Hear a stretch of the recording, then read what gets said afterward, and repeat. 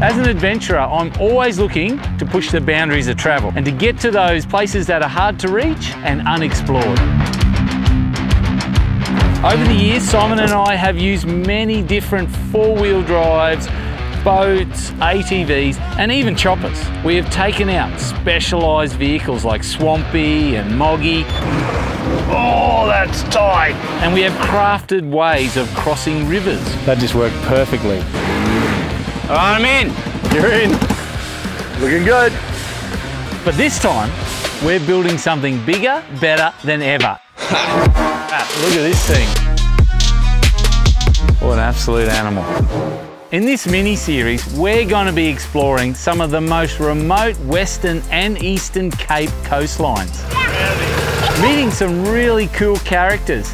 When you come this far in Australia, it's a pretty remote place. And on top of that, we're going to explore river systems that go on and on and on, kilometre after kilometre, of places where you just don't see people these days. So come with us, guys, as we go barging through Karumba to Cooktown.